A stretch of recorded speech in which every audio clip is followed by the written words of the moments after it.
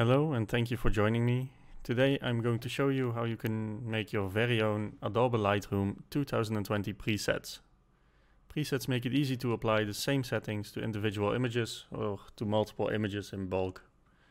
Presets are going to speed up your image editing workflow, make sure you have a consistent portfolio or Instagram feed for a certain season or theme, and you can maintain that certain style that you like on all of your images. Here are some examples of what we are going to achieve by making just one fall-themed preset and applying it to 4 random and very different types of images. If you like what you see, feel free to like and subscribe, as more informational photography-based videos should be coming very soon. For now, let's get started. I've got 4 images here, all from Pixabay. These images have their own features and characteristics.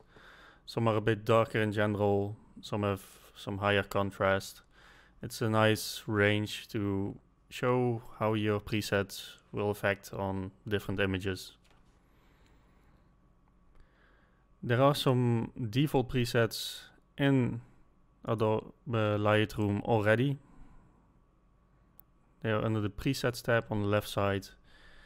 And when you hover over them, you can see the effect on your images right away. You have the color presets, creative presets, black and white. And you can do this with every image. Applying a preset is as easy as just clicking it and it's applied. And you can see the effect the preset applies on the right side after clicking it. If you want to undo a preset, you can do that on the left in the history or with Ctrl-Z. For now, we're going to look how you can create your own fall-themed preset. I've created it before. It's in my preset list here. And as we hover over it, you can see the effect it has on the image. We can also do this with the other images. And applying it is as easy as just clicking it once. And all the settings, as you can see on the right, are applied right away. So now we're gonna create this preset ourselves and dive into the settings that were applied. I'll undo this one. We'll go to the first image. And we'll start with the basic settings for this preset. As the temperature is a bit hot in this image, we're gonna cool it down. You can see the difference right away. It really accentuates the blues.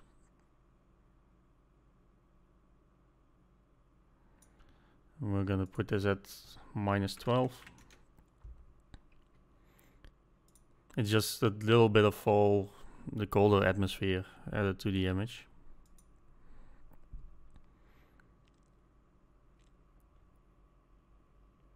And then we'll go to the tint. We'll just up this a little bit. As you can see, it's from green to the more magentas.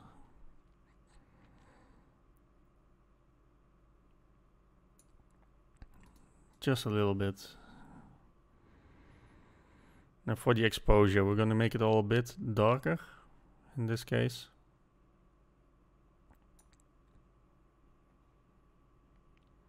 We'll add some contrast. I always like the contrast.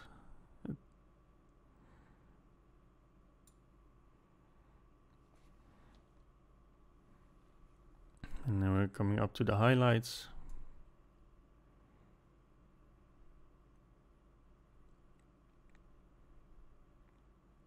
It's just playing a bit to see what looks best.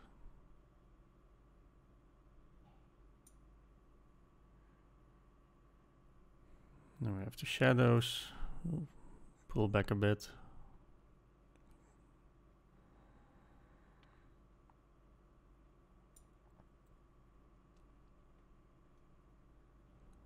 Now let's add some whites. Also to play a bit with the contrast again. blacks and whites.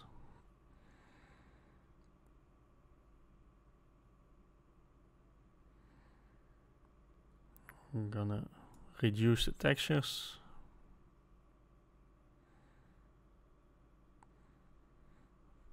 When you're working on the sliders with just very minor changes, you don't really see the difference. But when you pull it all to the left or all to the right, you can see what it does. And then you have to find the sweet spot that looks best to you.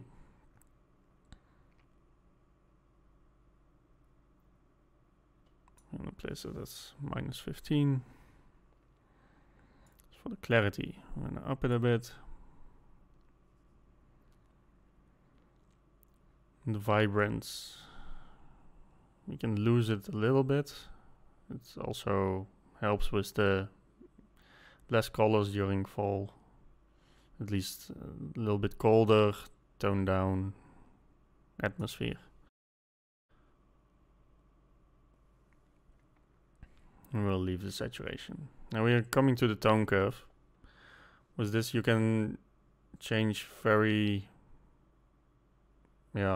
much of your lights and your blacks or your darks at once, just by pulling down on this line here. So we're gonna go here. As you can see in the center, it says what part you're working on. So when we go to the bottom, it's the darks, shadows. When we go up, it's the lights and the highlights. We're gonna just pull up a bit on the highlights. Also here you can see what it does to your image.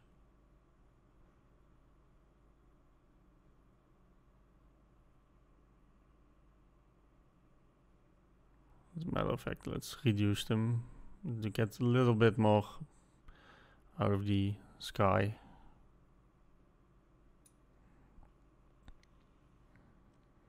Now we're coming to the darks, and we're gonna raise those.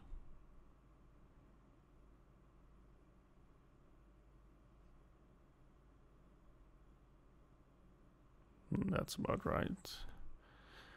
When you're working with this line, when you selected it and dragging it up and down, you see the white margins to where you can pull it. I cannot go up and I cannot go down here. So that's something to keep in mind. Also in your histogram, in the right top corner, you can see how your image colors and balance is changing. Yeah, let's leave this here.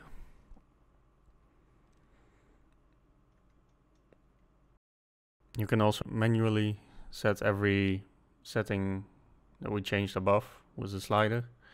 You can also set it here manually, just by entering numbers, seeing what it does, moving the sliders. It's what you prefer. Then we're going to the HSL settings. This stands for hue, saturation, and luminance. It's also split into 3 parts: hue, saturation, and luminance. You might have to change it from color to HSL first. It's just by clicking on the category on the right side. As we are working with a fall theme, we're going to really focus on the fall colors here. So for our orange hue, we're going to make it more orangey instead of yellow. As you can see here, you can also pull it right to the extremes. And you see everything is getting yellow. And we pull it to the left, it's getting nice and warm towards those fall colors we want for this theme or preset. I'm gonna leave this right about here. And all these colors, when you have them in an image, they are mostly fading into each other. So if you put this orange color completely to the left, this will also affect the other colors next to it. at least you get a much higher contrast. That's not something we like, at least I don't like. I like to have them fade over nicely into each other. I'm gonna increase this one a bit more in comparison to the orange one. And for the greens also, in fall there's a lot less green and a lot more orange or yellow tones. Aqua just a little bit towards the greens. And then we'll leave the other colors. I'm gonna go to the saturation part now. The red saturation, let's just up it a bit.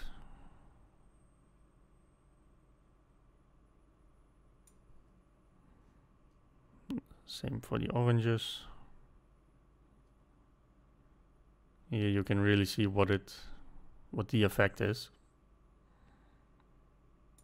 And as we are working on a fall theme, we really like those yellow and orange colors.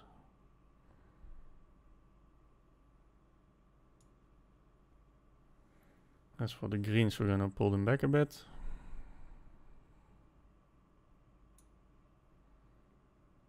Same for aqua. Let's compare it to the original image and all the settings applied now. You can really see a difference in the color tones and the overall feel of the image. To switch between the before and after view, you can use the # key. So let's continue with the other settings. I'm also going to take the blues a bit down here.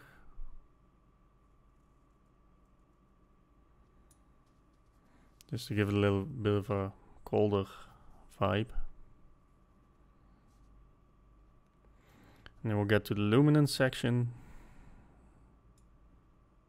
This is also the red we are working on again. You can see little differences, especially in the tree on the right. We're gonna increase the luminance, increase the oranges, the orange colors, the yellows, and the greens.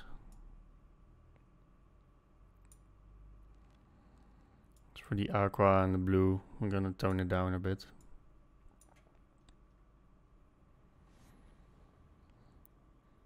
So that should be it for the HSL or hue, saturation and luminance settings. I'm just gonna add a little bit of a vignette to it, just to draw you into the image a bit more. When you go to the effect, and then you have a post-crop vignetting. As you can see, when you pull it to the left, it gets darker. When you pull it to the right, it gets lighter. I always prefer the darker vignetting. I'm just gonna increase the feather a bit. Also here you can see this is almost no feather. And this is very, very light feathering. You can barely see the vignette now. I'm gonna place it right around 80. Because I don't want it, it's a preset and I don't want it to interrupt the image too much. You can always add a separate preset later. And as you can see in the default presets, you also have the vignetting option.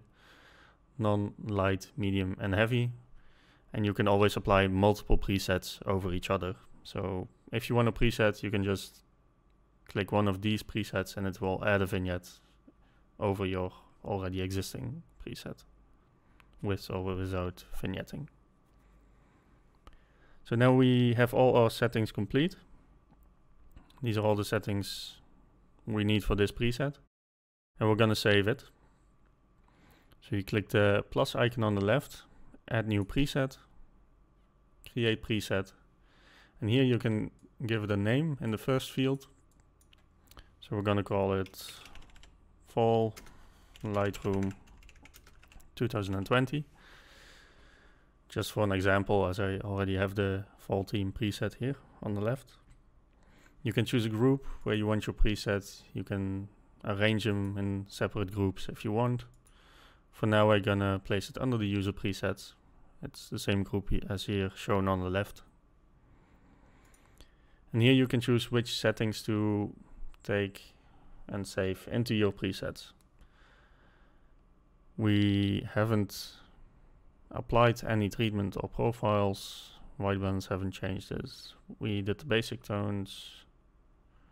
We did color, HSL, and so on. The effects, I only have the post-crop vignetting. That's the last one we did. So now I'm gonna just click on create, and it will add preset on the left into our user presets. Now we're gonna go and apply the preset to one or multiple images. As we hover over the preset, you can see what it does. You can see the effect right away. It has not been applied yet.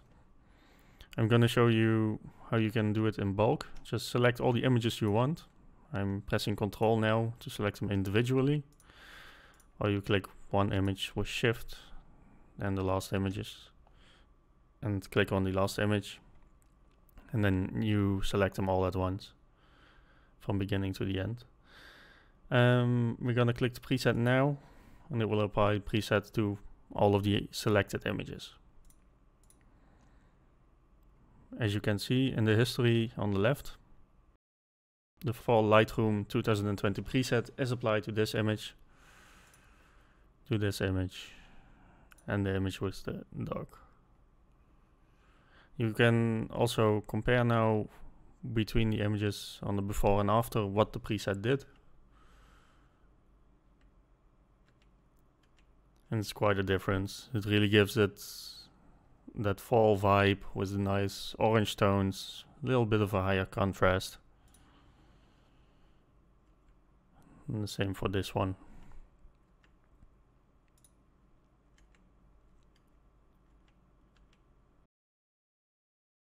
It really brings out darker reds and the oranges, as you can see in the wood here. And the higher contrast with the roof, and turns down the greens from the trees a bit. So that's how you create a preset, apply a preset, save a preset. If there's anything else you would like to know about presets, let me know. And I hope you like this video. Let me know in the comments if you learned something new, if there's something I can improve for the next video. If you want a notification when future videos go live, please subscribe, like, and hit the bell icon. Thank you for watching for now, and have a great day, and I hope to see you in my next video.